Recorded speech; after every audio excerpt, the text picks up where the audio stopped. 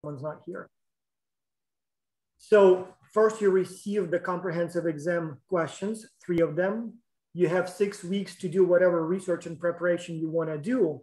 But then after 6 weeks, you will receive an email that tells you which of the 3 you will be answering. And then you have 10 days to answer that question. And so all of those are randomly selected. So as I said, we tried to select questions that are sort of, you know, within the areas that we know might be of interest to you, but which specifically 3 is a chance. And then my understanding is that the 1 out of 3 will also be randomly selected. And so in theory, you can spend those almost 2 months of preparation and write all 3. And then on the day when you know which one needs to be you know, written up, you just clean it up and submit. I don't think anyone will do it, but in theory, you can get it all done in those whatever, almost 2 months. But then you have another 10 days to sort of do the cleanup and the final write-up. My you know, speculation here or expectation, if you're anything like me, you probably will do a little research here and there during those 6 weeks, and then you'll take the whole 10 days and you will work on this and only on this, which is a viable strategy, so it makes perfect sense. But in theory, you can do it all, you know, in advance, whatever, you know, is allowed. But yes, because it gives you relatively a lot of time, you don't have that, you know, luxury of taking the, you know, changing the dates. And so the logic was also that since the students knew the date like half a year in advance, the dates, they presumably had enough opportunities to make arrangements at work and not plan any vacation for those dates and things like that. So that's briefly about that. But yeah, hopefully the questions I sent you from the comms, maybe some of them will be suitable for your research, but I'm sure you'll have more ideas of your own. And I spoke on the phone, I think, with 3 of you. And so all 3 had good questions. And in fact, even, you know, one person had, you know, more than needed questions. So in fact, the challenge becomes which ones we will select, because there are several good questions. So yeah. But anyway, it seems like everybody who needed to be here is here. It's a late hour, so let's start about today's topic. So the plan for today is to talk about probably the most fundamental question in international business or fundamental building block in research on international business, and that is culture. And so we will talk today about culture and its derivatives. So for the topic, I wrote culture plus. So that includes culture, cultural distance, acculturation, and cultural intelligence. So they sort of, you know, extend or kind of stem one from another. And you do have a list of readings, which I suspect you didn't read, but I'm curious. So if I ask you how many of you have looked at those articles, anyone, at least one hand? Oh, actually, so have you actually read some of those articles, or you just had a quick look at the list? Okay, if you I've read some of them, but not all of them. Okay, well, that's actually better than I expected. I mean, ideally, I want you, I mean, the perfect scenario wouldn't be you would have said, we read all of the articles, we watched the recording of the last semester's lecture, and now we have a few questions. Everything's clear, but I have a few clarifying questions. How about that on page 25 of that paper? You know, he says this, this, and this. I'm not entirely sure if I fully understand. Can you clarify that? But yeah, no problem. So I don't expect you to read them in advance. But so what I'll do here, instead of sort of reviewing each article in detail, I will give you sort of a survey of the field. So I will tell you what are the key features, key challenges, key developments, key points, so that if at any point in your future, you need to include culture, acculturation, cultural distance, or cultural intelligence to your study as one of the variables, you sort of know the basic concepts, and then you can easily go back to those readings and then read more and figure out what's needed. I suspect most of you will need to use culture as one of your variables. At least the 3 students I talked to, all 3 plan to use culture. In one of the discussions, the issue of individualism, collectivism, for example, came up. And so it's not as simple. And so in the conversation, I deliberately didn't talk about that. So I said, well, you know, let's keep it at individualism, collectivism for now. But in the readings, you will see why it's a little bit more complicated than that. And so I'll talk a little bit about the key issues, and then you can read the full articles if you want to learn more or when you need to learn more. Yes, and no problem. Somebody says no camera, no problem at all. Now, so let me share the readings and I'll go paper by paper. And so there are no slides intentionally. So because it's easier to show the actual paper. likewise, I will be switching between different papers, different documents. So this way we will be able to sort of to look at the actual stuff.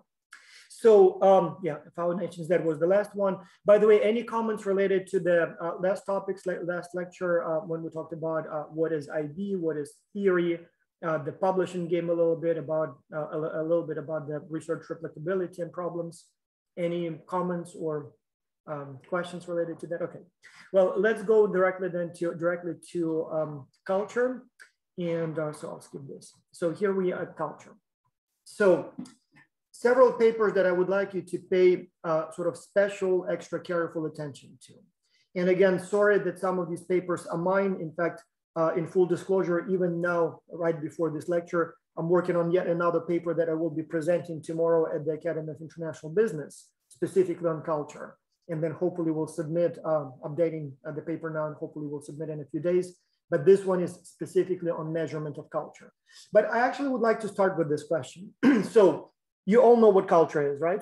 Can you define culture? Can anyone define culture? Can you tell me what culture is? Oh, don't be quiet, come on. Yes, Erica? The set of values, practices, and artifacts that are formed and retained over time within a group. Yeah, that's actually a very, very good definition. So very, very good definition. As early as 1964, there was this guy, the last name was Clutchhorn. And so he at that time identified 62 definitions of culture and wrote a paper that reviewed those definitions. By now you can probably find hundreds of definitions. But just like Erica said, so I have to provide definitions of culture in just about every of my paper. And so usually I say that there are several sort of attributes. One, as Erica very correctly pointed out, it's a multifaceted, maybe even multi-level construct. So it includes values, practices, artifacts. So the way we talk, the way we treat each other, the way we create art. So the way, the food we eat, all of those are elements of culture. Second, by definition, it's something shared. So not everything that is values is cultural, and not everything that is, for example, artifacts of culture. So it's something that is shared. And so likewise, personality, we may have certain personalities, but these are different from cultural values. So these are, individual things, whereas culture is a shared one. And I'll get back to why there is a problem with these definitions here. So, but I have a more important question for you then. So, all right, let's say we know what culture is. Although, again, it's one of those terms that are ubiquitous and at the same time, sort of understandable by everyone, but, hardly anyone can say something specific about it. Like, for example, in one of my papers, I remember I started by saying that when you Google culture, you get, at that time, it was about 4 billion hits. And it's literally more than when you, for example, Google sex or money or politics or whatever else I tried. So it's extremely, extremely pervasive. But at the same time, so if I wanted you to, or ask you to describe a culture, or better yet, to describe it with numbers, as Lord Kelvin said once, not once, like hundreds of years ago, if you cannot measure something with numbers, then your knowledge of the subject is of superficial kind, I believe, he said. And then only when you can express it and describe it with numbers, then your knowledge becomes deeper or something like that. And so if I ask you to, for example, describe, let's say, the American culture with numbers, how would you do it? Or if I asked you to compare, let's say, the American culture to, I don't know, whatever other country you want, a German culture, for example, or Japanese culture, would you be able to describe it with numbers? Not just say that, well, Americans like, I don't know, hot dogs and Japanese like sushi. So how would you describe that with numbers? It's $1 million question, and maybe even more than $1 million question, because I think Hofstede, about whom we will be talking today, the royalties for his books that describe how to answer this question, I'm pretty sure it's been more than $1 million, over the decades. So how would you measure it? Imagine it's 1979 and nobody knows how to do it yet. So the book didn't come out. So how would you do it?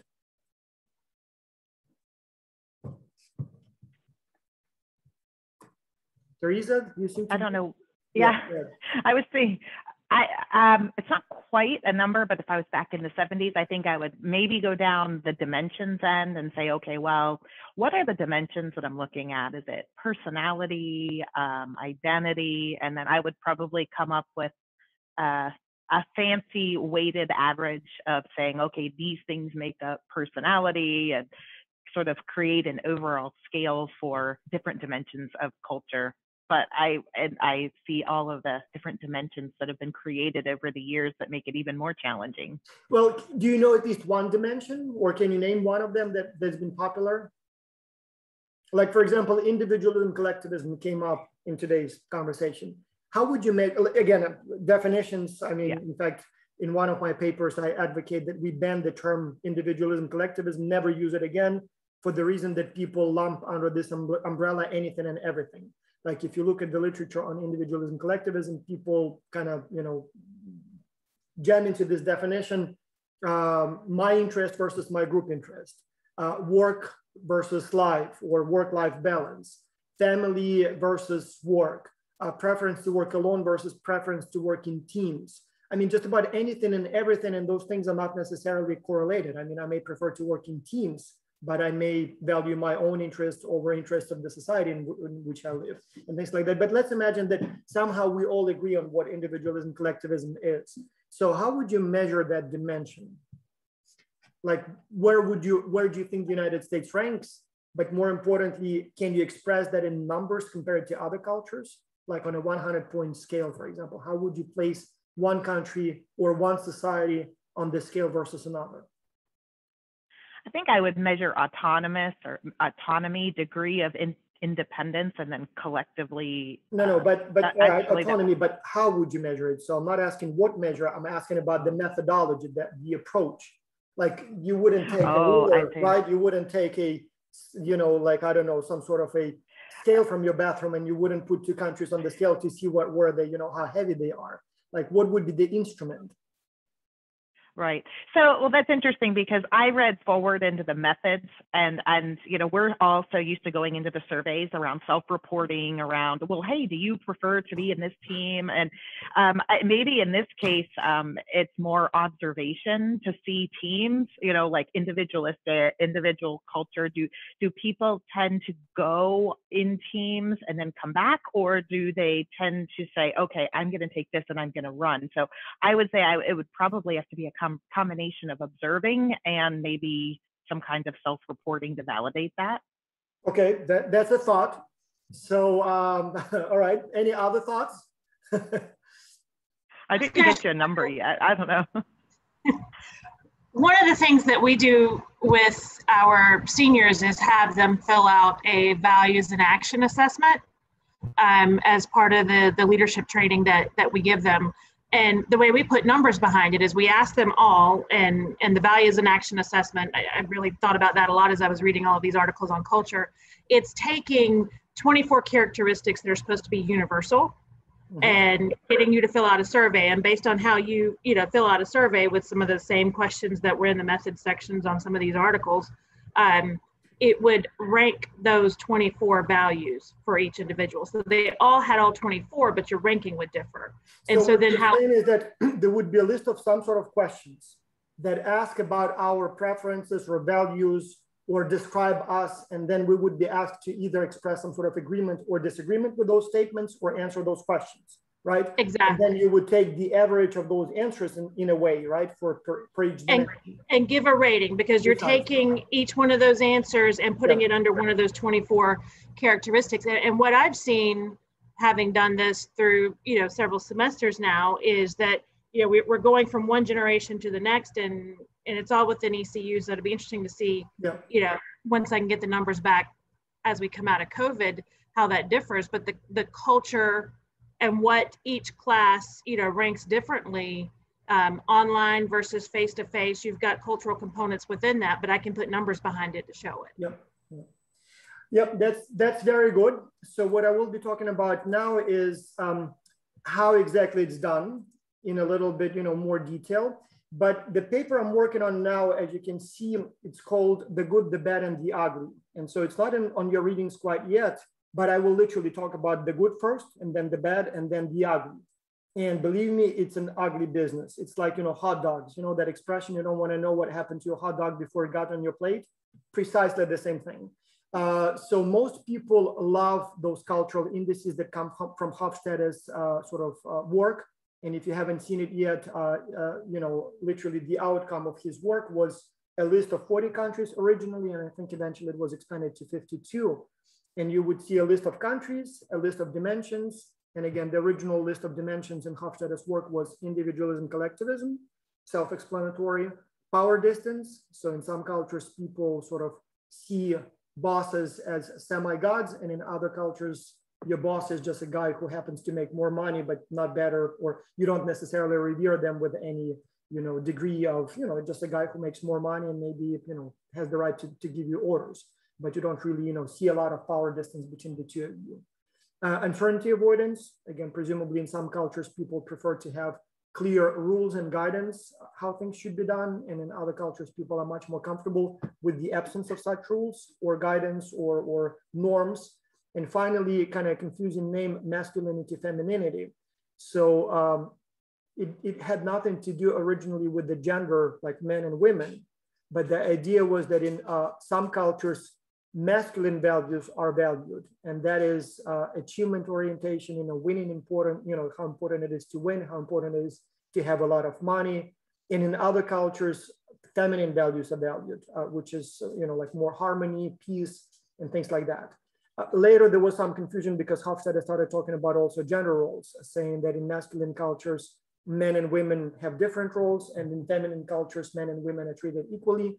But again, we'll get to why that is problematic a little bit later based on his instrument. And so the result was a list of countries and a score from 0 to 100 for each country on that scale. And so everybody loved it because, whatever you do, like for example, one of you wants to see if people, behave differently in different cultures, and you believe that the difference would be due to culture.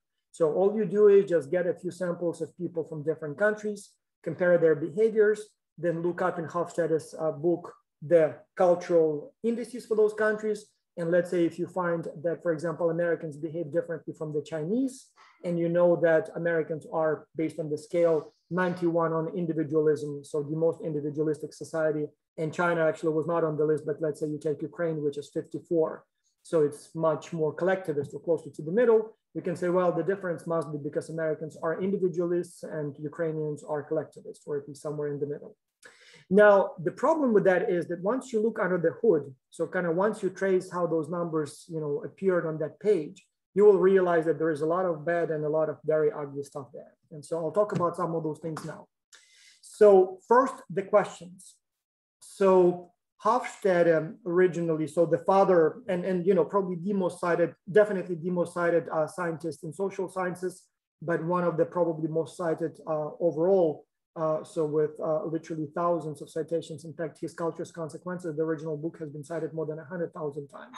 I mean, like it's a super classic, like very, very big influence. And in fact, in my papers, one of them reviews, we'll be talking about it, how culture has been measured over time. In fact, you know what? Let me go right away here. And so I'll be talking about some papers and I'll take them one by one. So when we go to this paper here, so one of the papers assigned to you is called 50 Years of Measure, or Half a Century of Measuring Culture. And so for this paper, we looked at 121 instruments for quantifying culture.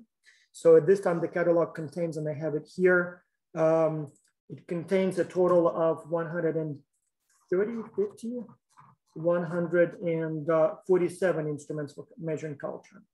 But based on that analysis of 121, we found that 97% of all subsequent models and instruments for measuring culture could be traced back to Hofstede. So pretty much all of them contained the same dimensions. And then more importantly, all of them used the same approach, which is a set of questions. You read them, you self-evaluate and self-report, which means all of them are potentially open to manipulation. I may provide answers that are sort of socially desirable and not what I really say. Like if you ask me how important is money to you? Well, I can say it's very important, or I can say, well, yeah, money is not everything because I want you to like me and I don't want to admit that maybe money matters a lot to you. So Hofstede, despite the criticism, the truth is that just about every subsequent attempt to measure culture could be traced back to his original work. Now, the problem here is that his original work was not intended to be a cultural assessment study. The work was part of his contract with IBM, and he was hired to evaluate employee attitudes and employee satisfaction. And so the actual survey contained something like 100 questions, and they asked about anything and everything. Satisfaction with compensation, all kinds of things. Satisfaction with coworkers, maybe preference for working hours and things like that. It was later that he looked at those instruments, at those items, and he said or thought, well, there seems to be a systemic difference in how people, for example, from Ukraine, again, Ukraine was not part of the study at that time, but let's say Yugoslavia was one, or Germany. He noticed that people from Germany, for example, answer questions systematically different than Americans. And he thought, oh, that must be cultural. So let's see if we can extract some cultural dimensions from that study. And so the original dimensions, as I said, there were 4, and then the 5th one was added a little bit later. And then a 6th one was added a little bit later. And then other people came up with all kinds of other dimensions. And then as you can see, there are all kinds of other things. So people also measure things like emotional neutral, people, self-identity, self-perception, conformity, family integration. So there were all kinds of other dimensions. So some of them sort of correlate with Hofstede's dimensions, and others seem to be relatively unique. Now, the ugly part of that is, you probably have heard many times that Americans are individualists, right? So you probably know that America is a very individualist society. And then can you give me examples of collectivist societies? Who would be a collectivist based on your understanding or intuition? China. China. You would say China, for example. Well, the ugly part is that, first of all, China is not as collectivist as we think. So when people started comparing, they actually found that, for example, Japanese often score more individualist than Americans, for example.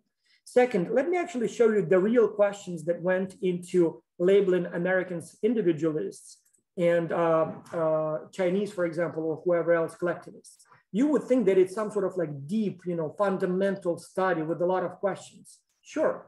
So these are the actual questions, for example, in the 82 version of the survey. So he changed it a little bit. That like the only 4 questions that were used to essentially divide the world into individualist collectivists. So how important it is to you to live in an area that is desirable to you and your family? Okay, well, I can see how that's collectivist. But for example, how important it is for you to have good physical working conditions, such as good ventilation and lighting, adequate space, etc.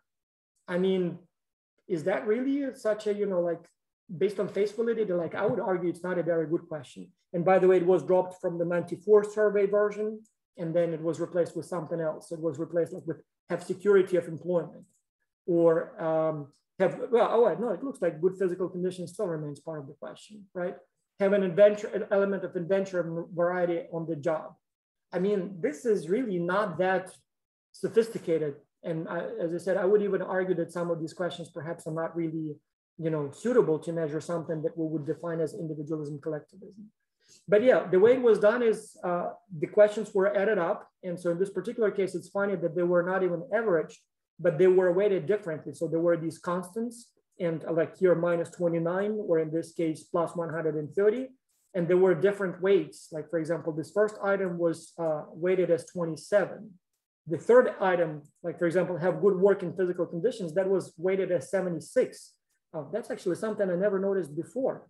So somehow your preference for good working conditions was as like 3 times as important as your preference to live close to your family.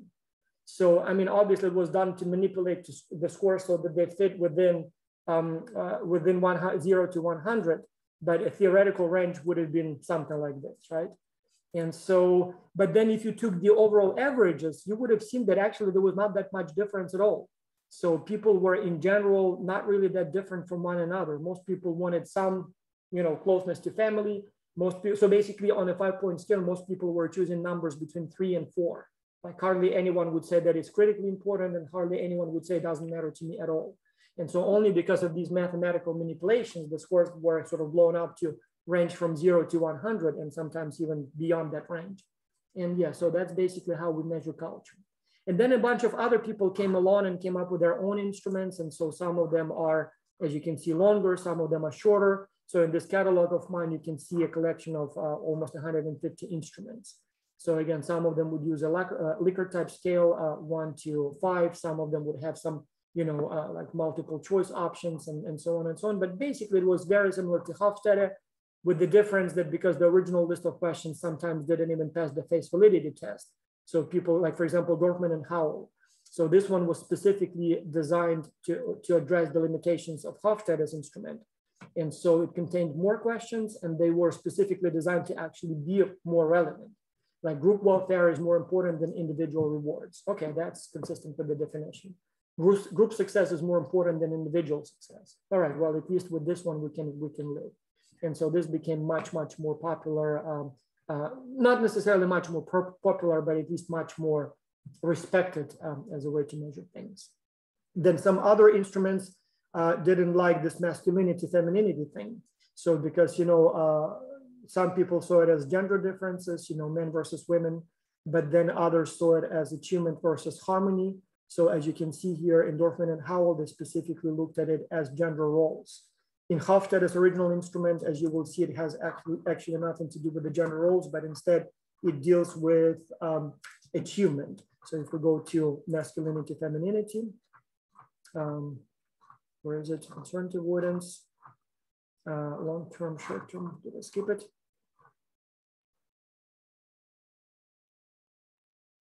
Power distance, yes. So how important it is for you to work with people who cooperate with one another, have an opportunity to for advancement in your career. So most people can be trusted. So this is a little bit more about, sort of achievement, importance of achievement versus maybe, harmony in a group. And so, although again, it's kind of strange that even though the items all deal with issues like this, in the definition, Hofstede did mention gender roles and did speculate that men are different and, from women in some societies versus others, even though not a single question asked anything about men versus women in the survey. So in your readings, you have several things that in that respect, I recommend that you take a look at. So you have this catalog of cultural values, of instruments for measuring cultural values. And then you have this paper that describes, essentially analyzes the instruments that measure cultural values. And the paper that I'm working on now, I'm not sure if you'll ever need it, but just as a brief introduction. So even though Hofstede's instrument was bad and many other instruments were, devised or introduced, we kind of seem to be not happy with any of them quite yet. So we keep introducing new and new instruments for measuring culture. And so where we are at this time is that we have over 100 instruments and nobody really knows what to do with them, which one is the best, which one to use. And so if I go to my collection of feedback emails, so in response to my catalog, many people contacted me saying that, saying thank you, but in many cases asking me for advice on the best instrument. So I don't know how many I have here, but if I look here, I have, as you can see, quite a few people, most of them emailing me and saying, so now you've like over 100 emails. Now that you've analyzed all of them, so which one would you recommend? And so I didn't know what to say. And I thought, well, why don't I evaluate at least the most popular and try to figure out which one is the best? And so that's precisely what I did. In this Acculturation project of mine, what I did was, so I identified 6 instruments that have been specifically developed to replace Hofstede's instrument, like Dorfman and Howell, the one that I showed you, or U is another one. And then I took the original Hofstede's instrument, and then I asked about 1,000 people to complete each of those instruments. And then I evaluated the quality of each instrument in terms of the content validity, reliability, factor structure, measure invariance, like if men versus women take the instrument, do you get different results or different factors? If young versus old or experienced versus inexperienced take the test, do you see any difference? And so basically based on that, I was trying to see if there is much difference. And to my dismay, most of the instruments were actually not that good. So Dorfman and Howell was not bad. So here, just as one of the examples, for example, Cronbach's alphas, right? Anyone remembers what Cronbach's alpha needs to be? What's the acceptable level? Anyone? Have you ever taken statistics? We usually want to see the larger, the better, but 0.7 is the absolute minimum. And usually below 0.7, we say that's bad. but usually we want to see a little bit more. And so when you look at Hofstede's original instrument, the reliabilities are like 0.18.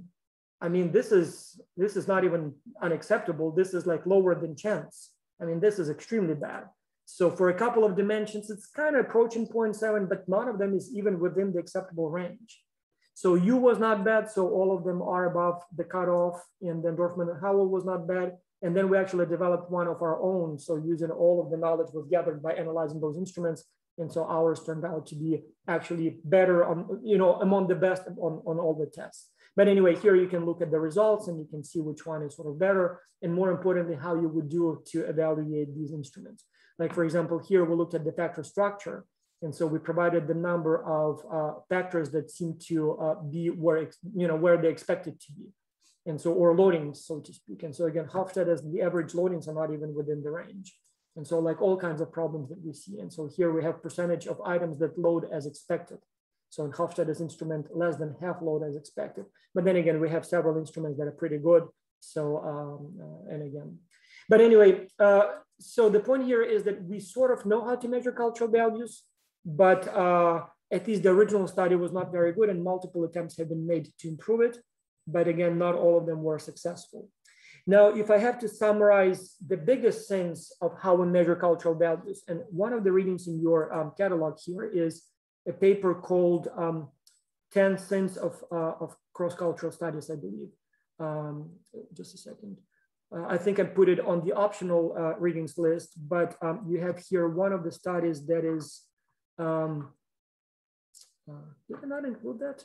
Maybe I should, but there is a paper called Challenging the 10 Myths of Cross-Cultural Research.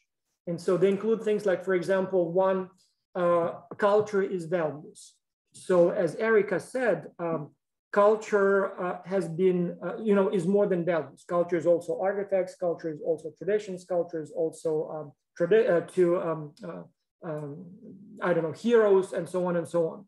But when you look at research on cross-cultural differences, almost 100% of those studies look specifically at values, usually using either Hofstede's instrument or something like that. And so we basically kind of condensed culture to values and ignore everything else. Then the opposite is true. We also believe that the values are inherently cultural. And so people have been coming up with all kinds of values, but just about anything they would say, well, it must be cultural. I would argue that some of them may not be cultural, like maybe preference to work alone versus preference to work in teams. I don't know. I mean, it seems to me that it's more a personality issue than a culture per se. At least everywhere I've taught, everybody hates teamwork. So students always prefer to work alone. And so it doesn't seem to be a cultural per se, just some people like it, some people don't. In any case, I would argue that at least not all of the values are cultural, right? Second, self-reported questionnaires or self-report questionnaires are suitable for measuring cultural values. As I said, people may provide either socially desirable answers or may not read questions carefully or may give you completely random answers because they don't have time. So all kinds of things can go wrong. And so there are 7 other things or 8 more things in the paper that we discussed that, basically these things are myths. Like for example, another myth is that cultures are very stable. And so basically they change, I believe Hofstede said that in a matter of centuries. So he said, I do not expect the relative rankings of countries to change anytime within the next century. Yet when you look at, for example, the changing culture within some cities, like for example, China major cities or India major cities, I mean, it's very different from where they were, 20 years ago. In fact, if you take, today's Shanghai versus 30 years Shanghai, today's Shanghai is probably much more culturally similar to the United States than to some other cities in China. Likewise, talking about national cultures sort of makes no sense to me. In fact, one of the papers again on your list is where we analyze if country is a good container for culture. Because when we say culture, we say like American culture or German culture or Japanese culture. But again, if we talk about cultures in terms of individualism, collectivism, power distance, uncertainty avoidance, I argue, no, nationality is a very bad container for culture. First of all, within the United States, you will see a lot of different cultures. Take a lawyer from Manhattan and a farmer from Nebraska. I mean, they will be probably more different than a lawyer from Manhattan and a lawyer from Shanghai. I mean, they are, even though both of them are American. Or even take one skyscraper in Manhattan and look at the values of the corporate, elites on the top floor versus the guys in the mailroom. So one geography, I mean, it's as close as it gets, but you will probably see very different cultural values. But then take, for example, again, those corporate, executives in Germany versus the United States, probably they will be both equally individualistic, maybe low power distance oriented, maybe fine with uncertainty and things like that. And take those mailroom guys, they will be probably more alike across the countries. So in our analysis, we looked at all kinds of other potential containers. And so we found that it's much more appropriate, or at least mathematically, you see more similarities within the groups and more similarities between the groups and fewer similarities within the groups when you talk about cultures of, and here I'll pause, what are your thoughts about that? So what kind of sort of groups or segments of populations would be more meaningful, would lead to more homogeneous cultural clusters than nationalities? So if you have an option to compare people's nationality written in their passport versus other characteristics, what would be those other characteristics that you think will produce cleaner clusters of cultural values? Any thoughts? Well, I mean, you look at like the United States, for example, and you can say that there's certain things like the, American work ethic that are pretty generalized across the culture. However, there's a lot of values that differ regionally within the country too, because of the size that we have. So you're saying geographic regions? I to a degree, you could say that you could even just say like rural versus urban. There's a huge cultural difference. That one is a very good one. Yes, exactly. Rural versus urban, you always see the same difference in any country. So it has nothing to do with the United States, but you usually see differences in any country, urban versus rural populations. That's a very good one. Regional, many people thought like, regional, not rural, not in terms of, city, town, but looking at, different regions of the country. Like, for example, the Globe study looked separately at Canadian Anglophones versus Canadian Francophones, basically Quebec versus the rest of Canada. Or they looked at Switzerland and they had the Italian, the German, and the French waters, right? So, but then again, other studies show that no, that separation is again, not the best one. So rural, urban, that's a very good one. And basically again, globally. So there will be more similarities among, city dwellers around the world than between, for example, city and town people within any given country, including the United States. Anything else? Christine, you had something? Go ahead. Yeah. Something's with your driver sound. It makes the sound, like chipmunk. Let's try now. How about now? Now it works, yes. Okay. Occupation. Yeah. What about occupation? Like yes, different that's jobs? A very good one. That's a very good one. Same thing. So our results show that the culture of profession is much more informative than the nationality. So, and the related one is socioeconomic status and level of education. So basically, let's say if you look at, business people or lawyers or farmers for that matter around the world, they will be much more similar than, different professions within the same country. People, so we also talked about socioeconomic classes, kind of culture, the culture of the rich versus the culture of the poor. So everywhere in the world, poor people tend to be more collectivist, so to speak, more power distance oriented, and rich people tend to be, perhaps, your money sort of allows you to be a little bit, a little bit less maybe respectful of your bosses and things like that. So nationality is not a very good container, to begin with, even before we get into the details. But anyway, you have some readings there that talk about these things in more detail. They provide you the numbers, the statistics. And so that's what we, basically what we need to know about culture and culture measurement. Now let's talk a little bit about the derivatives of culture. So when we talk about different countries, we talk about cultural, when we talk about culture, we often talk about cultural change. And so here again, you have a few studies that talk about why cultures change and how they change. So we have several papers, like for example, the World Value Survey, you may have heard about it. And so Engelhardt talks about a massive cultural change on all kinds of dimensions.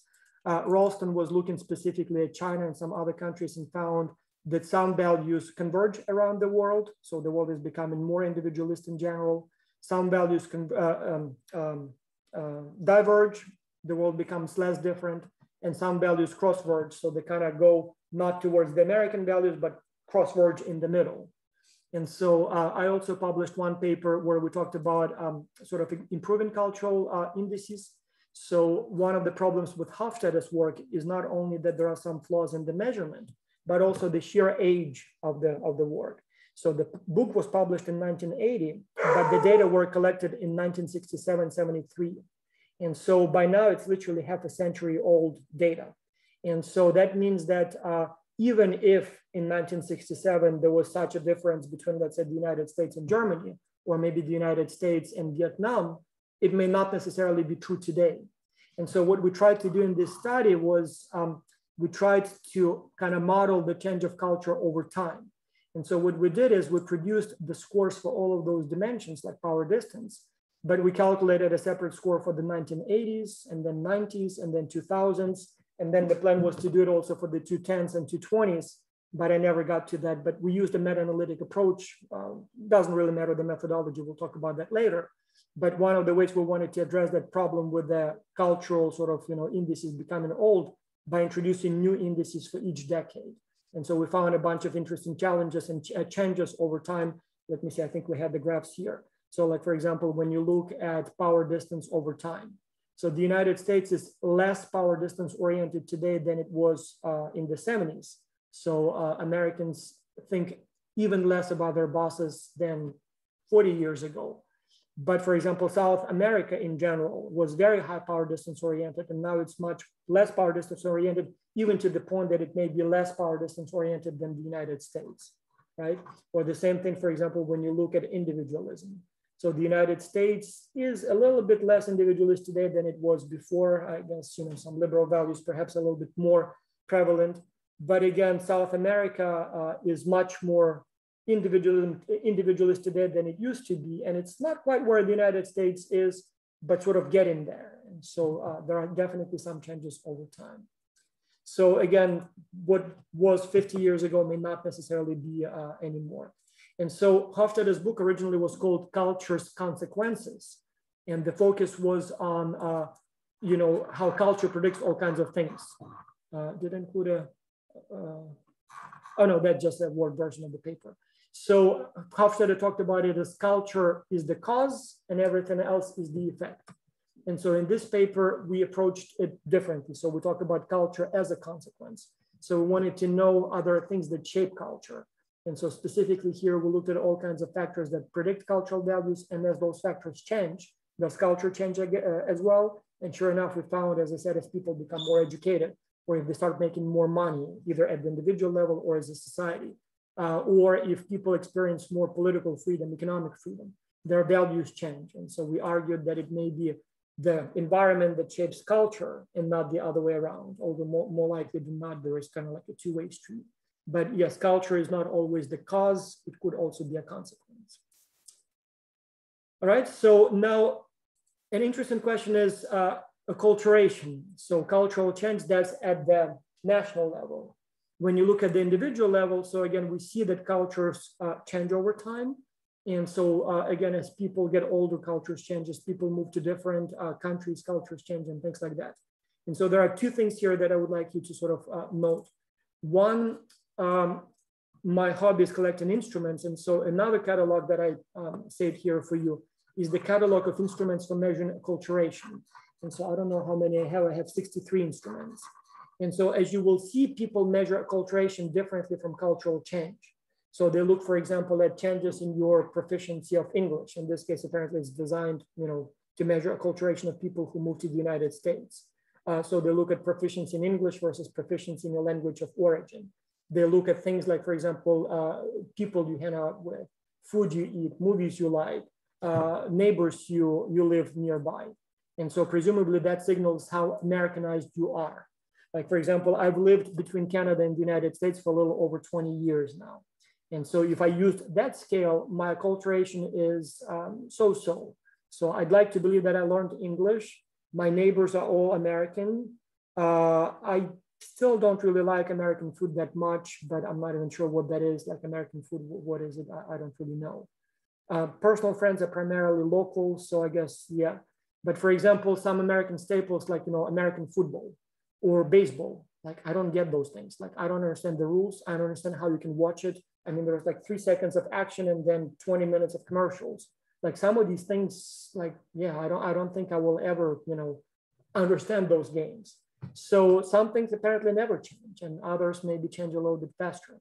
And so I don't know how many of you know that the Euro Cup is going on right now. Yeah, so at least we have one. So yeah, that's a big deal for me. So even though I haven't been in Europe for half of my life, I know that Ukraine won. Yeah, so Ukraine is now in quarterfinals for the first time in, yeah. And you know, who would care that there are 11 dudes, not even all of them born in Ukraine, that they, you know, scored 2 goals today against Sweden? Like, why would I care? But somehow I do. And so, and at the same time, I don't even know who won the, what is it, not the Stanley Cup, that's hockey. What's the cup for the American football? The Super Bowl, right? Like, I don't even know who plays in that. Is it universities, or is it states, or is it cities? Like, so obviously something's, you know, slow change. But anyway, a lot of studies of that kind. And so one of the papers assigned to you there as an option for my dissertation, I actually wanted to know how quickly people change their cultural values. So for my dissertation, I had a sample of about 2,000 people. And I looked at how long they lived in Canada. So I had 7 major immigrant groups in Canada. So I had Chinese, I had Indians, I had Pakistanis, there were some Europeans, Ukrainians is a big community in Calgary where I collected my data. So there were 7 national groups. And I wanted to see how long it is before they sort of fully Canadianize. And so what I did was I asked them, how long have you lived in Canada? And then I measured their cultural values a la Hofstadter's approach.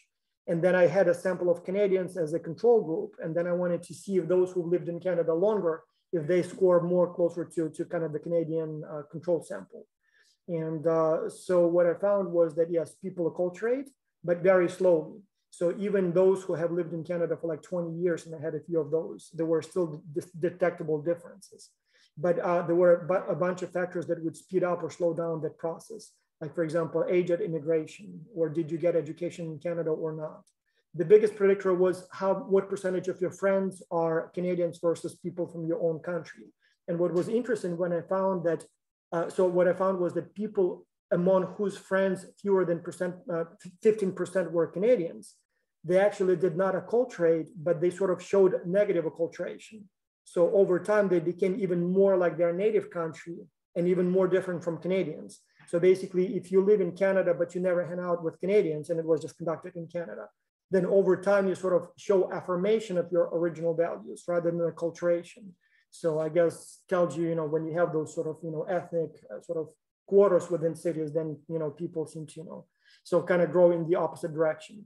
But in any case, so even after 20 years, it seems like there are still some differences. The only difference was that people from some countries, women, not people in general, but women from some cultures, so quickly became sort of in terms of gender egalitarianism, so quickly became basically feminist that they scored, many of them scored more feminist than Canadian women. So they basically, they overshoot, as we call it. And so it seems like, you know, once you relocate, you sometimes like some values so much that you kind of take it even beyond what the native population does. But anyway, so if you ever need to look at cultural change, then you have a few sample studies there and a few fundamental studies that talked about it. Now, an interesting topic is cultural distance, right? So ultimately, you would like to know the difference, you know, like what is the difference between the two countries?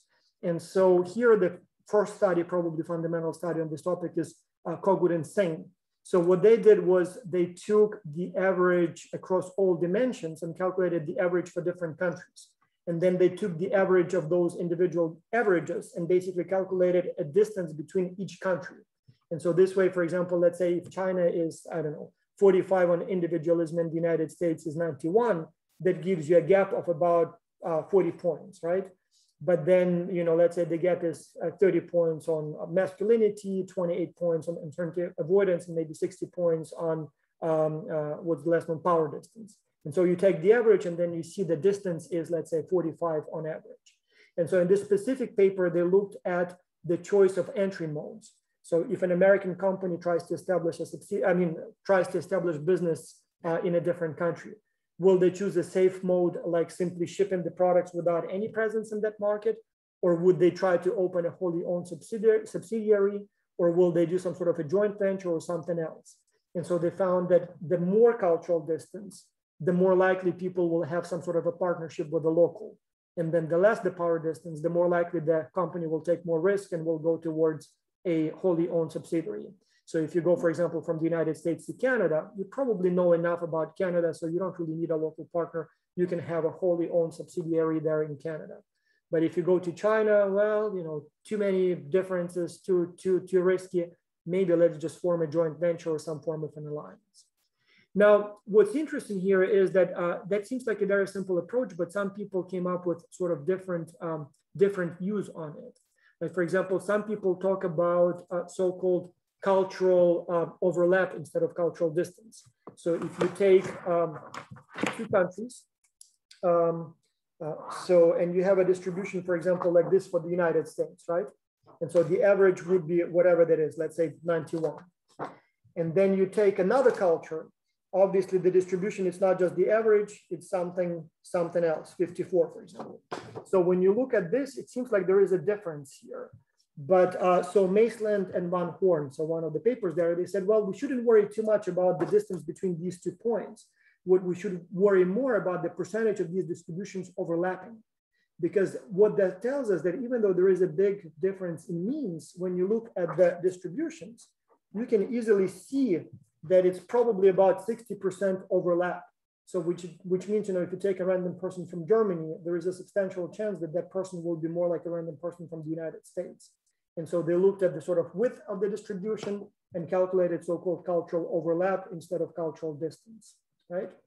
And so another sort of notion here is also so-called cultural friction, and that relates to directionality. So people were arguing, or some scholars were arguing, that yes, the more cultural distance, the more difficult it is to adapt.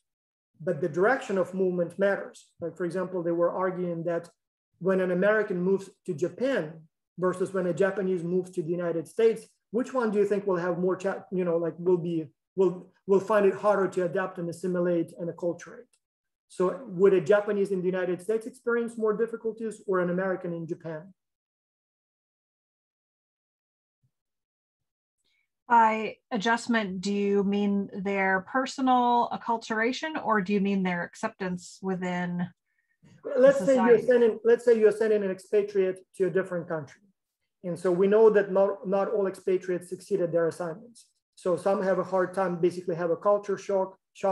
Some have a difficult time adapting to the new culture, so they have constant stress. Some of them are never accepted by the locals, and some of them simply return prematurely. So let's call it expatriate failure. So if you're not able to cope, and after 3 months or 4 months, you start whining and saying, I want to go home. So of the two, an American in Japan and a Japanese in America, which one has a harder time adjusting and has a higher chance of basically saying, no, I can't, I need to go home?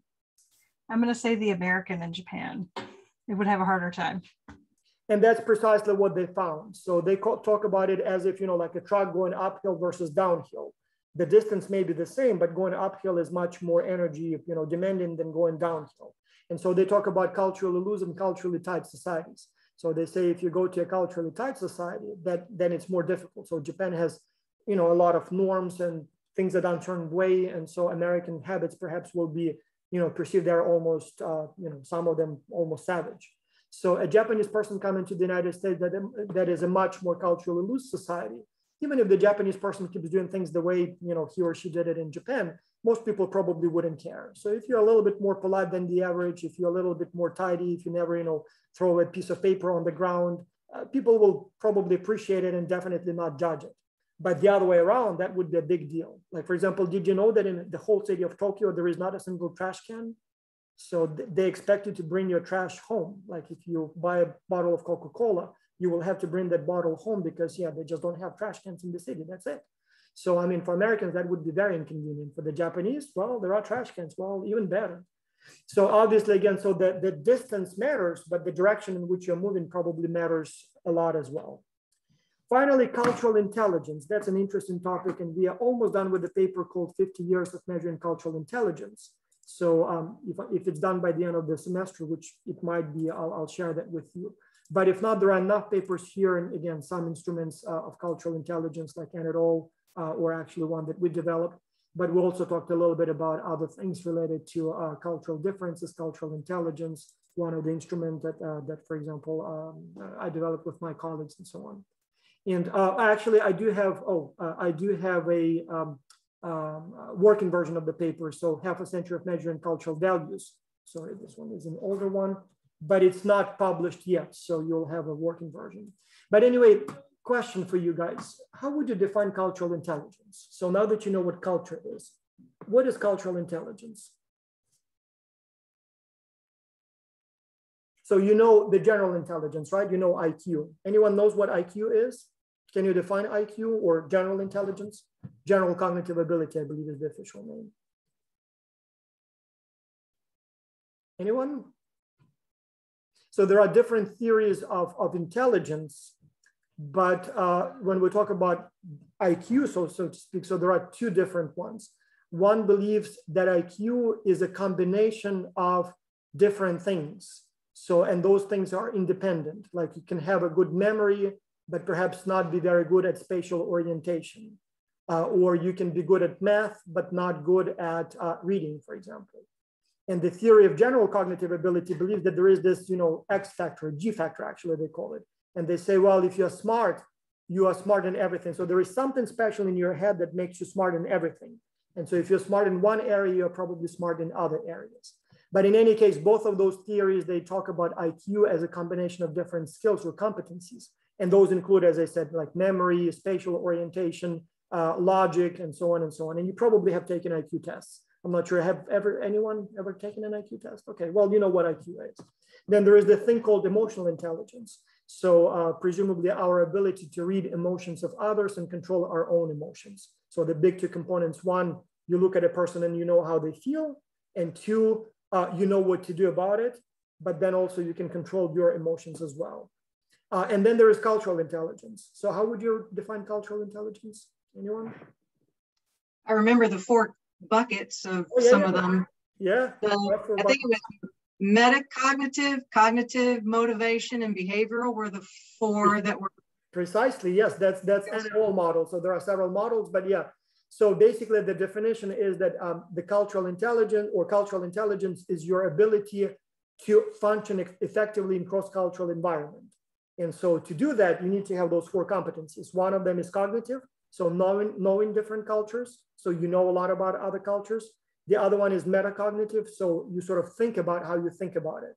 So when I talk to you, when I notice something, I kind of make a mental note. Oh, okay, that's how they talk, or okay, that's how they treat one another. Behavioral, that's your adaptation. So I noticed that you maybe talk slower, or maybe you eat different food. And so I kind of adapt my behavior to be a little bit more suitable. Doesn't necessarily mean that I try to assimilate, but I adjust my, for example, speech rate or my vocabulary to make it a little bit more suitable for this conversation.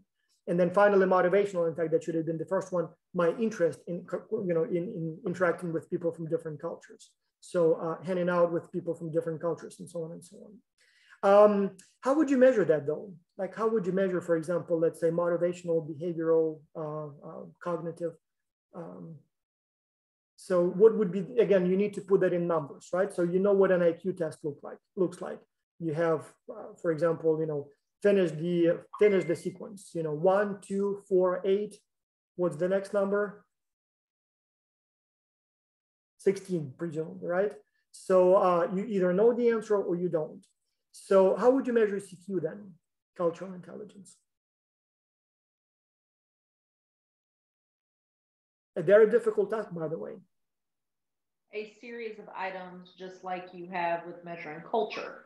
So maybe one of them could be something about enjoying working with people from a different cultural background. That's a very, very good point. Precisely what's done. So for the motivational CQ, that component, the question literally would be, how much do you enjoy working with people from different cultures? Or how much do you like trying new food? And so presumably if you like it, your motivation is high, so that's high. How about cognitive? How would you measure the cognitive, so knowledge about other cultures? Let me Experience? That's an interesting one. So although again, you can spend a lot of time in some country as a tourist and still not have, much experience, perhaps.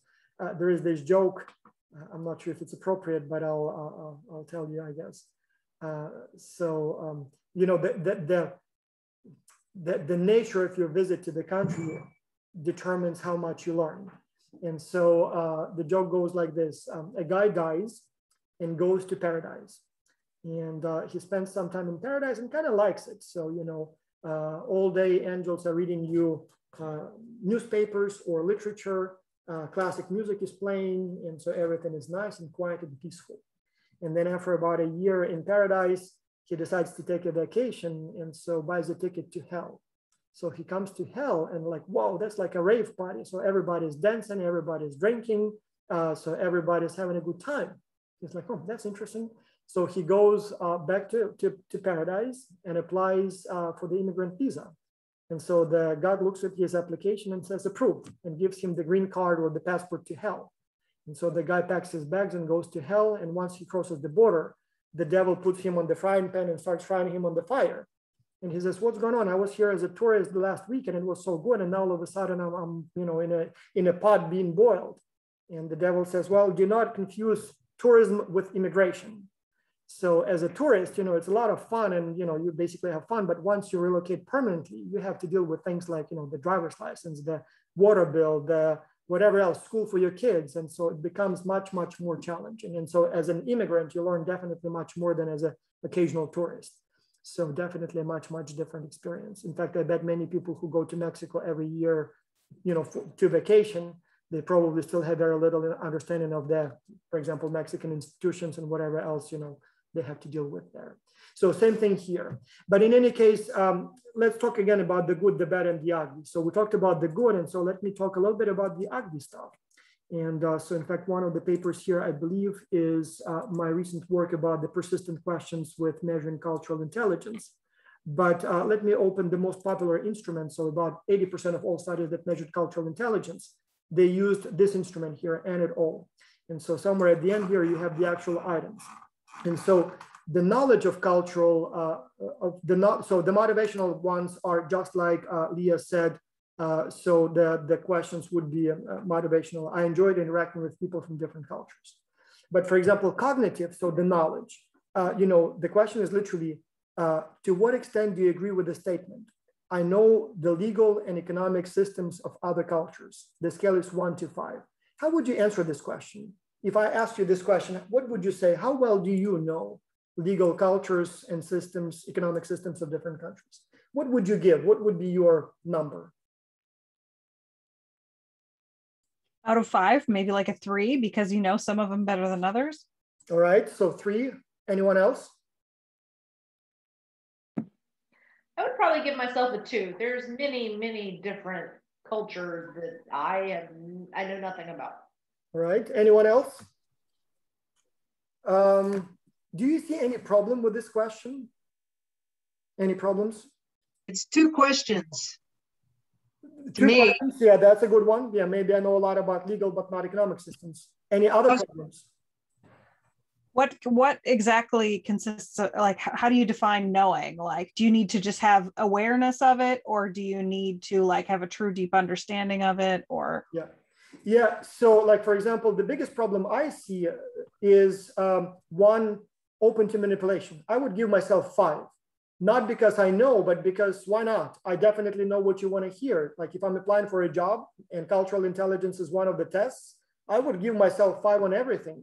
So I know what the answer should be like. In fact, who would give a correct, you know, an honest answer? Second, if I wanted to evaluate myself, as somebody said, yeah, I don't even know what that means. Like I can give myself anything between 2 and 5.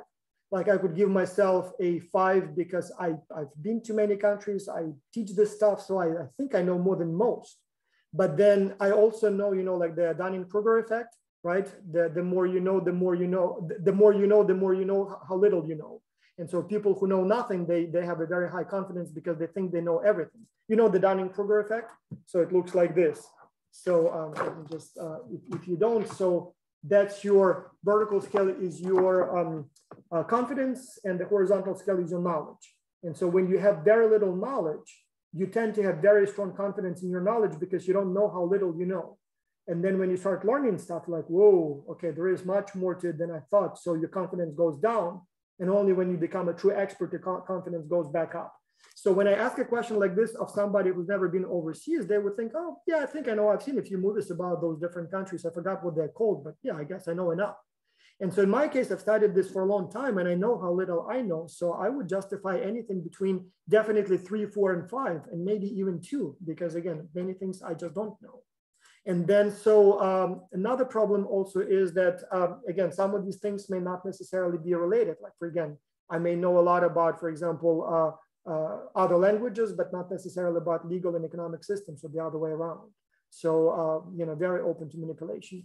This question here, if I were to use this approach to IQ tests, then I would not be asking you what is 2 plus 2, right?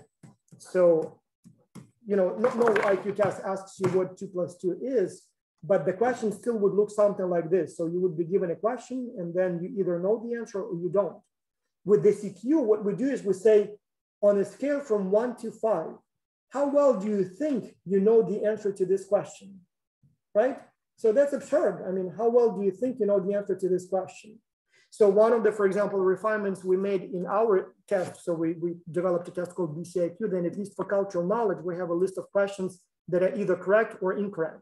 Like, for example, you tip cab drivers in Japan, true or false? Anyone knows? Do you tip cab drivers in Japan or not? No, you don't. So in fact, once I tried and somebody caught me literally like a block away and gave me the money back. So Japanese don't tip. So I don't know why. Or for example, 4 is a lucky number in China. True or false? False. Anyone? No, it's an unlucky number. In fact, most of the skyscrapers in China and Japan don't have the 4th floor, just like many high skyscrapers in the United States don't have a 13th floor, right? And so same thing here. So you either know or you don't. But then for motivational, again, we didn't figure out how to fix it because, you know, it becomes a little bit problematic here. So one thing I've done is I've developed an instrument, and again, we'll be presenting it tomorrow at the Academy of International Business, that I call quasi-observational scale of cultural intelligence. And so it still can be manipulated, but it's designed to not give you abstract questions like, you know, how much do you pay attention to cues, you know, when you visit a different country, but rather it starts with the question, what was the last country you visited? How long did you spend there? What was the purpose of your visit? And then if you've never been overseas, what are the nationalities or people from different countries that you meet in your country? How often do you talk to them? What they do, kind of to prime you. And then all of the questions are very similar to what the questions are in an at all questionnaire, but it always says, so from your last trip to that country, like, for example, if you had to describe the culture of that country, how much can you say? And your answers would be, well, maybe 1 or 2 lines of text, or maybe half a page, or maybe 1 page, or I can write a whole book. Or for example, instead of asking how much interest do you have in hanging out with locals, the question asks, on your trip to that country, how many locals did you talk to? And so, and then you literally provide 0, I never had the time, all the way to more than 10. And so that actually asks you to recall the actual behaviors or attitudes and experiences and then quantify them. At least that gives you a little bit more sort of objective measure, even though you can still lie. But if you want to do self-assessment, the answers become a little bit more obvious. So instead of trying to guess where you stand on a 1 to 5, you actually provide the exact frequency or the exact duration. And so that hopefully gives us a little bit more valid measure. So I think this is all. Let me check if I didn't miss anything on the reading list, but I think that would be pretty much everything that I needed to talk about today in general terms. So we talked a little bit about culture's consequences. We talked about how culture is measured. We talked about cultural change, and you have a bunch of studies here. And again, some of them are sort of, you know, you definitely need to read them if you want to learn more. Others are sort of, you know, nice to have, but not necessarily. Cultural distance and cultural intelligence. Yeah, so I think I covered pretty much all of the important ones. And so now the questions that you may have. Any questions, comments, observations? So there was a lot of. I have one back. Go ahead. You can go first. Go ahead, Erica. Okay. Back on the cultural IQ, would it make sense to, in the design of who's asking the questions, to not ask the person to get more objectivity, to say, okay, you know, your 5 peers that you travel with are going to measure you on cultural IQ. I mean, is that an approach that could get to more objectivity and more accuracy? This is a very, very, very, very, very good question. And in fact, that's precisely what we did in Acculture. So We didn't say how. I like your idea of if somebody had to rate you, what would they say? What we did was we literally had the team members to rate each other. So just like those questions, you know, how much do you know about other cultures? How motivated are you, you know, to hang out with people? It was, you know, so how would you rate Teresa on this one? You know, would you, you know, where does she fall? And so we found that the correlation is actually relatively low. So what people, or how people evaluate your cultural intelligence versus your self-evaluation, there is a correlation, but it's not very high. Again, the problem is that we are not sure if that was because, you know, if I like you, I'll give you high scores on everything just because I like you and I want you to look good. Or do I really think that you know a lot about cultures and legal systems of other countries? But in any case, there was a significant difference in self versus peer evaluations. But, well, maybe that's because the correlation doesn't exist, right? I mean, if you're correlating another person's rating against something that isn't accurate, there's never going to be a correlation, right? Yeah, but I really like your idea again for self-assessment and maybe to be more objective. You know, if your friends and family, you know, had to evaluate you, what do you think they would say? Or if your coworkers. So that again provides you a little bit sort of, you know, not really an anchor, but maybe, you know, cold shower so that you're not too self-confident. So maybe, you know, yeah, I don't know. I think I know, but if I ask my people, maybe they would say, oh no, he makes mistakes all the time. So, right. I think I know everything there is to know about American culture, but when you guys kind of observe me, like, oh, he has no clue, you know, that the 20 years here didn't help him at all. And so maybe, you know, maybe your assessment will be more objective. Yeah. So that's a very interesting idea. Yeah. So as I said, when it comes to all those measures, we love the final results. And so when, you know, we talk about research, we say, oh, scientists from this university have shown. But once you look at the specifics, we still know relatively little. And the instruments we use are still somewhat questionable. And so the problem is that just about every study in international business involves culture, cultural change, acculturation, cultural distance, cultural intelligence. But the truth is that, you know, much of that is kind of garbage in, garbage out. So, you know, it still seems to work. And we know that cultural intelligence, for example, predicts all kinds of outcomes. In fact, we recently published a meta-analysis, and it's one of your readings there. So where we looked at how cultural intelligence predicts like 7 or 8 different outcomes: work performance, expatriate intention, expatriate adjustment, things like that. And sure enough, there is a relatively strong, significant correlation. So even with these crude instruments, we still get pretty good results, and at least we can predict something. But we're still a long way from claiming that we got everything, you know, measured. But the same thing, by the way, with culture, with IQ. So you remember that about 100 years ago when IQ became a thing, so there were all those big studies and, you know, tracking, you know, infants into adulthood. There were all kinds of predictions, how it explains anything and predicts anything.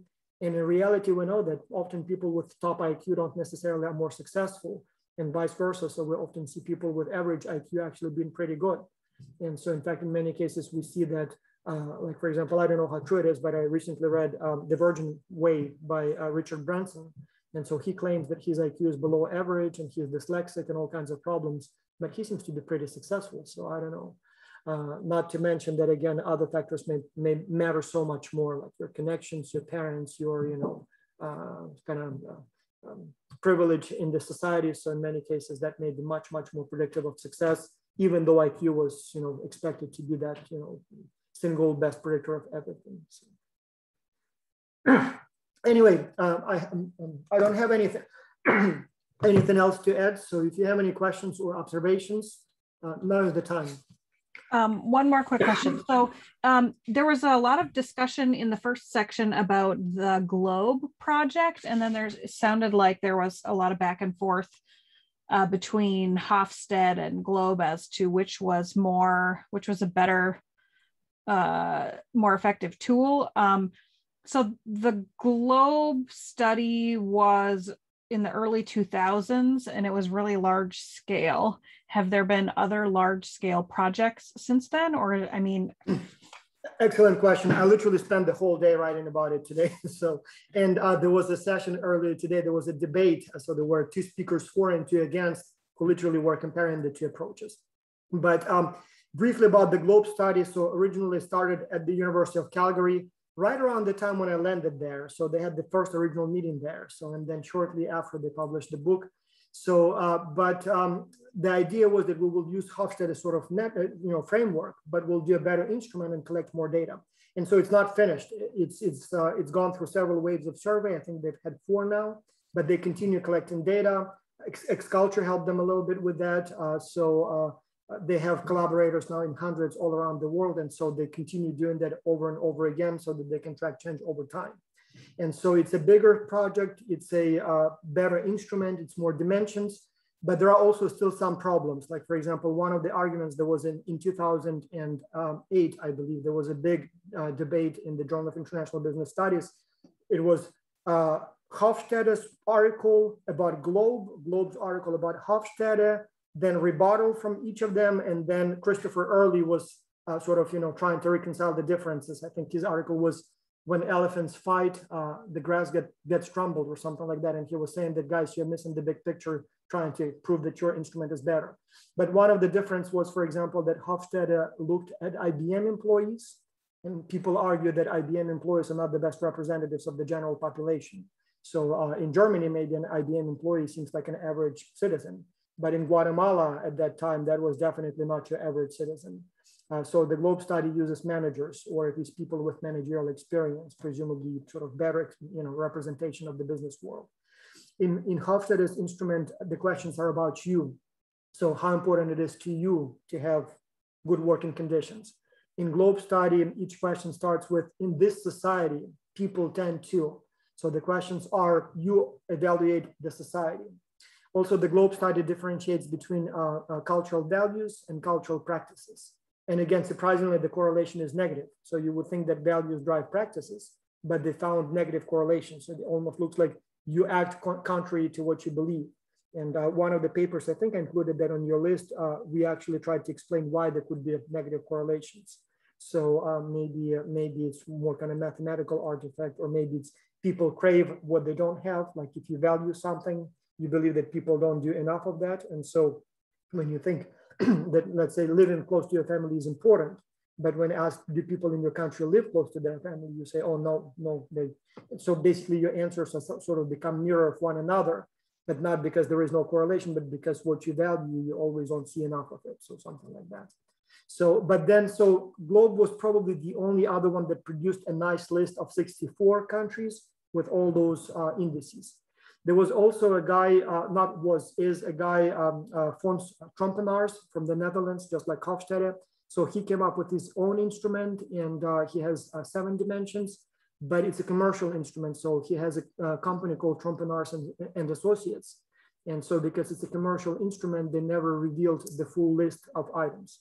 I did have a chance to look at some of them, and actually met with Trompenaars a few times. In fact, one of the proudest days in my life, 4 years ago, I got an award, like basically, contribution to measuring culture, something like that.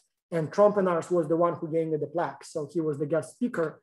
And so, it was quite impressive or emotional for me, because I grew up reading his books, and now here he was on the stage giving it to me. But in any case, he never gave the details about the instrument, other than he provided rankings for some of the dimensions.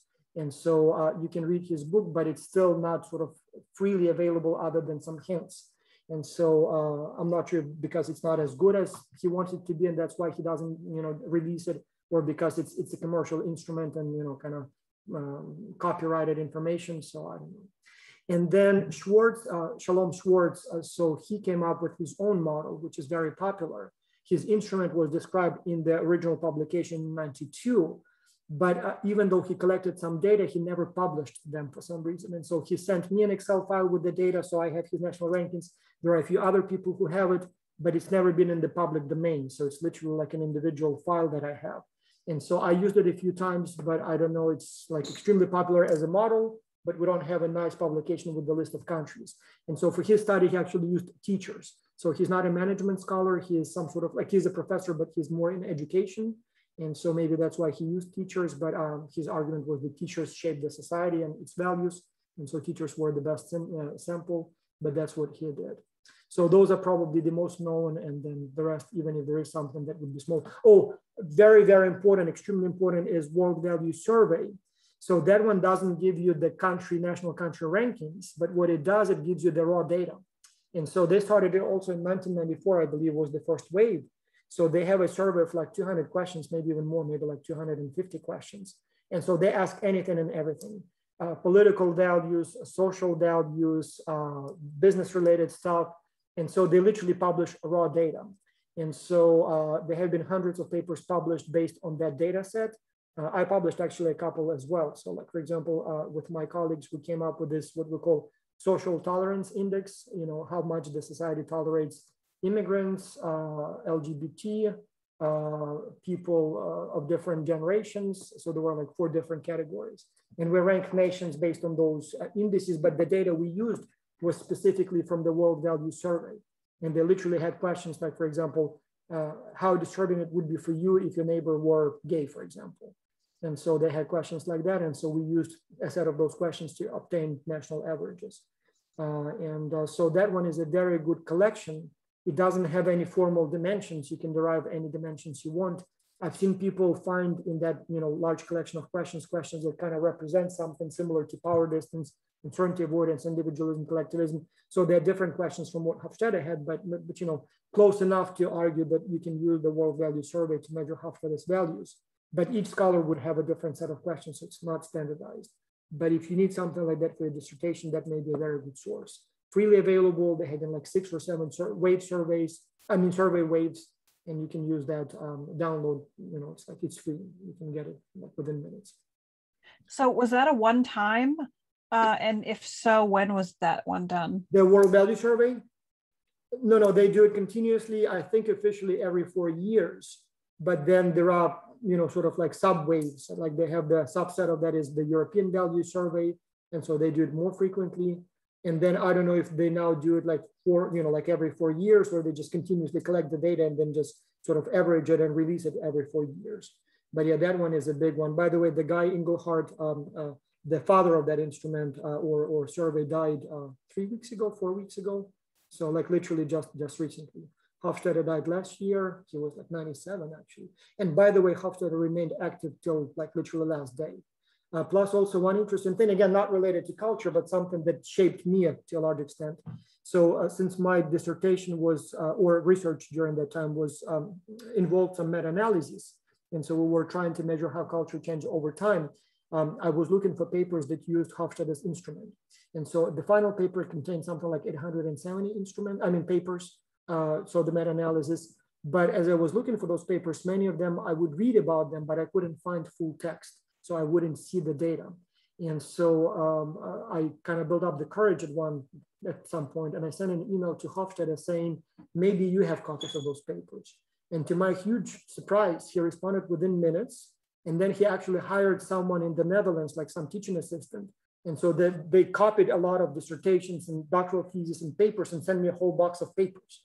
And so, and then following that meeting, that incident, so it must have been like 2004 or something like that, maybe 5, 6.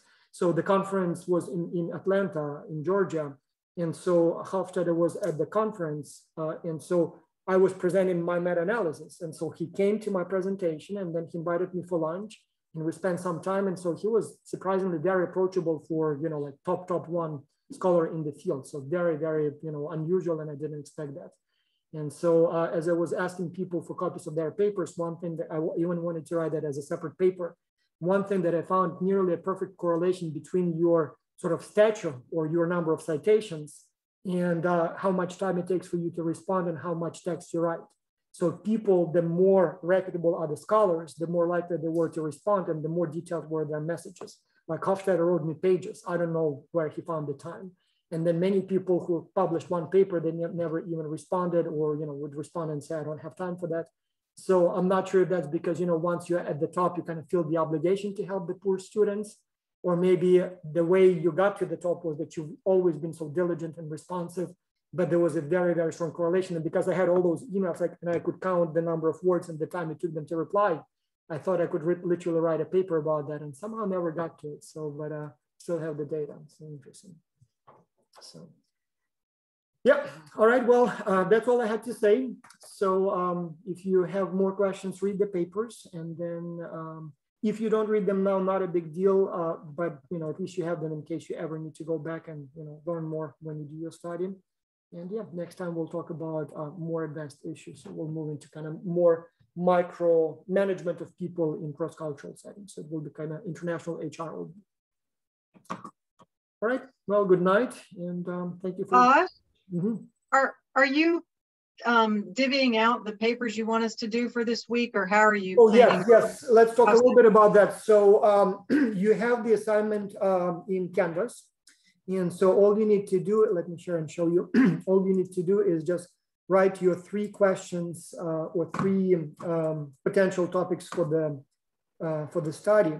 So all you need to do is literally 3 topics. And I think I asked you to maybe a research question and a sample hypothesis, but it's literally just a few lines of text.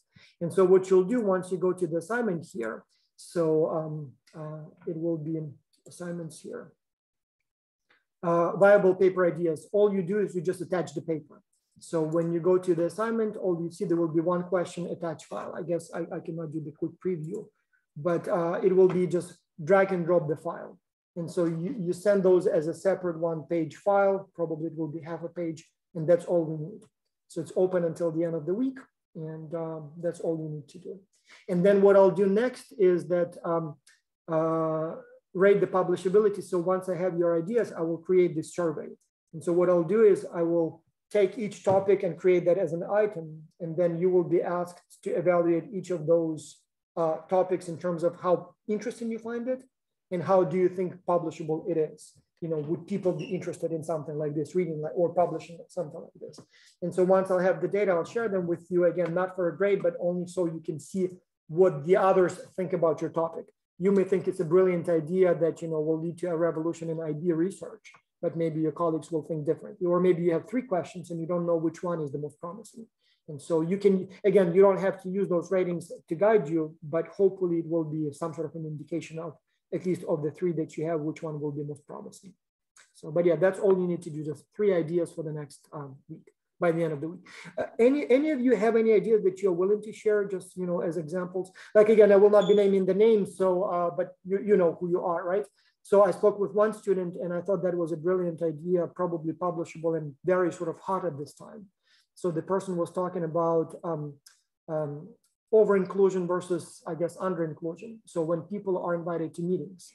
And so we always had a meeting overload, right? And we always don't want to be excluded and we want to be included, but if it's business meetings at some point, we have too many meetings and everybody hates meetings. But it's gotten really bad with all these Zoom meetings, like ever since the pandemic started, all of a sudden now everybody invites everybody to meetings. And so the student kind of, you know, the theory is that if people are included, sort of included in too many meetings, maybe meetings that they don't even feel they need to be there, then people will sort of behave differently during those meetings. They will be not as active, not participative, and all kinds of, basically over-inclusion is also bad. That's how I understood it. And so the idea was that culture can moderate it. So maybe this individualism, collectivism, you know, to some extent could be a factor. And again, going back to individualism, collectivism. So now you know that there are different measures of individualism, collectivism. And so it can be something from, you know, my interest versus group interest to preference to work in teams versus alone and things like that. So you need to know which one you choose because they may be completely independent and one may be more relevant than another.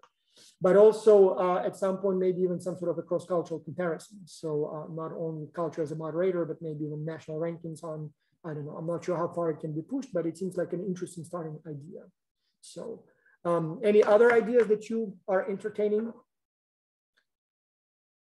I was going to be looking at some cultural aspects across countries and how they affect economic recovery of the workforce and like workforce participation coming out of COVID. That's a very interesting one, also very, very, you know, relevant. Do you know where you will get the data? Because that may be one of the challenges. Like, will you be looking at unemployment rates or would it be? That's what I was looking at. I was going to look at workforce participation, unemployment rates, and other like broader, large economic metrics that most, you know, regions are reporting regularly anyway, so that I could. And then very, very interesting. Yeah. And especially if you look, yeah, you're right, because unemployment may be a little bit misleading here, especially some nations, you know, governments give so much money out that people may not be looking for jobs, so may not be unemployed per se. But labor force participation is a very good measure for this one. And yes, you can probably easily find, you know, what kind of policies the country uses, you know, unemployment benefits, you know, rent forgiveness, whatever else. And so that's a very interesting one. Vaccination rates, that's a very, very good study. If you do it fast, I think you can publish it in a top journal. Many journals now specifically invite those kinds of articles. So that's a very interesting one. So basically some sort of like economic policies or political decisions and how they affect the economic recovery. So that's a very good one. You can maybe even look at things like the stock market. I mean, it's not really an indicator of economic health, but still gives you something, maybe a consumer sentiment. So those kinds of things. That's a very good one.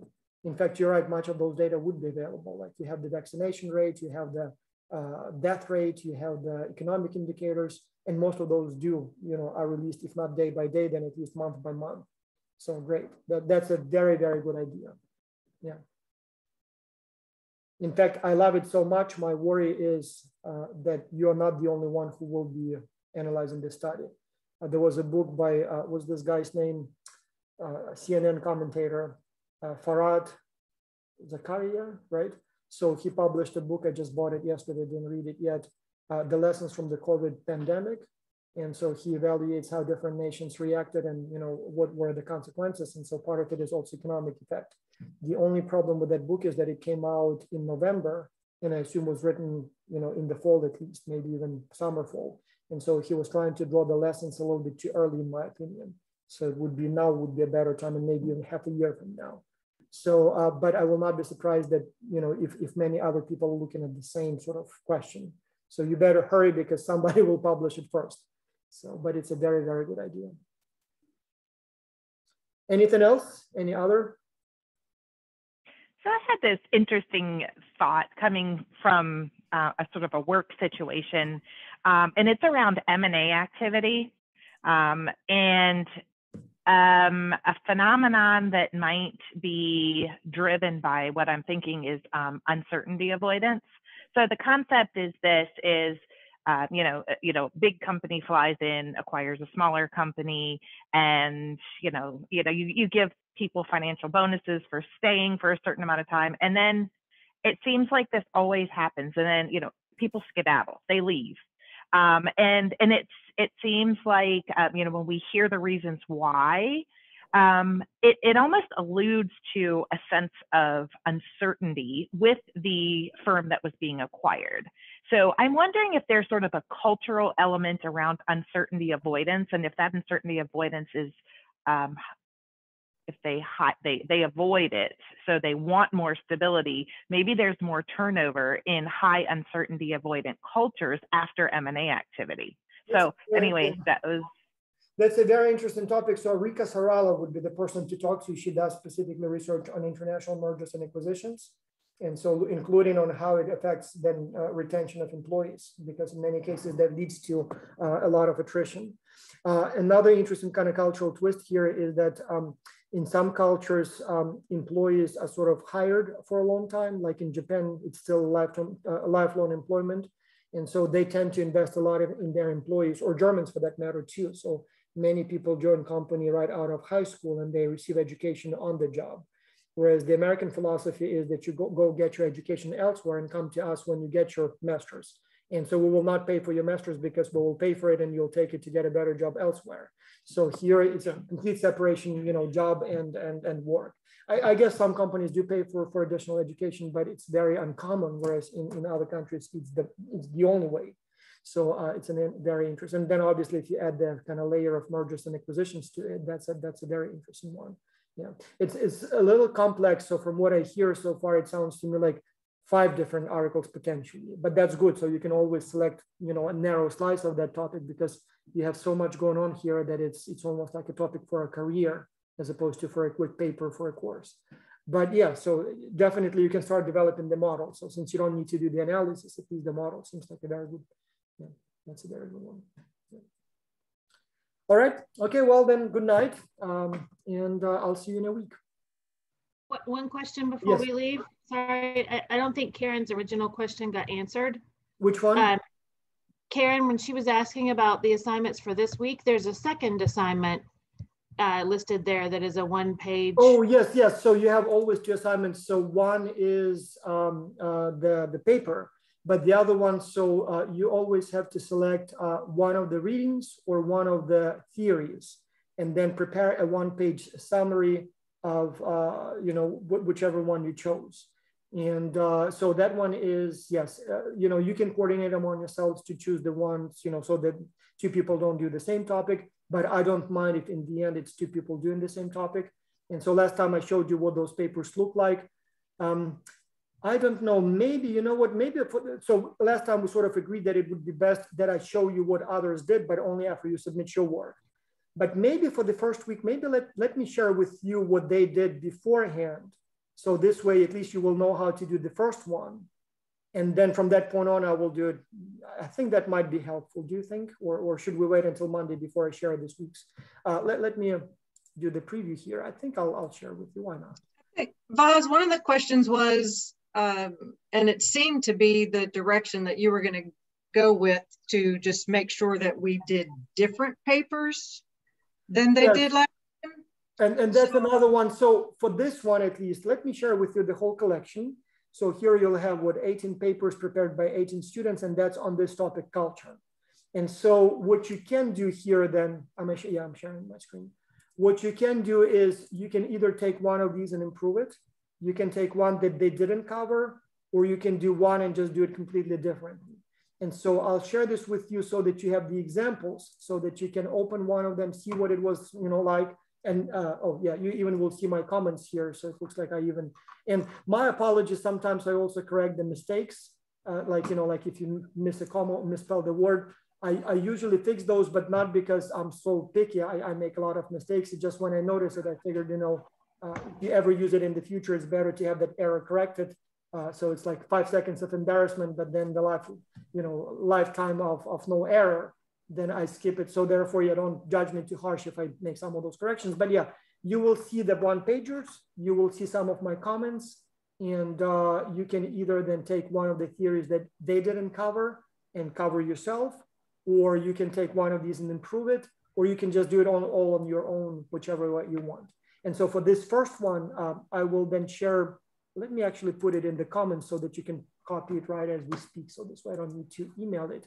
But so in the chat, this is a direct link to the full collection for week 1 from the last semester. I will not do the same thing again in the future. I will release them after you submit your work. So this way, both you will go through the exercise yourself, but then for your collection, you will have the stuff. And yes, I will also release starting next week then which topics have been covered, so that you have, you know which ones have not been, in case you want to do something new. Although we had 18 students last time, and I think pretty much every time we covered all the topics, and in some cases there were even some covered by multiple people, just because we had so many students, and hardly ever do we have like the whole 18 theories in a given week. So therefore, as far as the overlaps, you pretty much can confidently assume that pretty much all the papers have been summarized last semester. Maybe like 1 or 2 skipped a couple of times, but most of the time it would be a full collection. So bottom line, we just make sure that all 10 of us, I don't even know how many of us there are, that we each pick a different paper. And as long as it's one of the culture papers, you're not concerned otherwise. Yes, so first, you don't have to coordinate. You can select which one you like, but if you want to coordinate, I guess that's a good idea. And second, yes, whatever readings have been assigned for this week, you can choose any one of those.